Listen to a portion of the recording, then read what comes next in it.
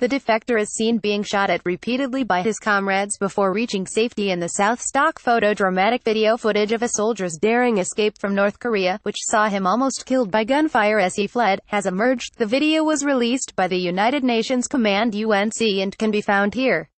In it, a soldier approaches the joint security area, the only area of the Korean Demilitarized Zone DMZ where North and South Korean militaries face each other in a jeep. After crashing the vehicle into a ditch, he flees towards the south, only to be shot at by his former comrades. 40 rounds of shots are believed to have been fired in the exchange.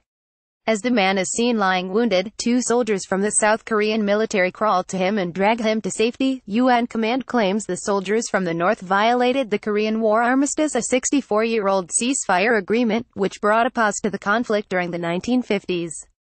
The footage also shows a soldier who had fired upon the defector crossing the military demarcation line, which UNC claimed was another violation of the agreement. The American leader of the UNC, Gen. Vincent K. Brooks, said the armistice remains in effect.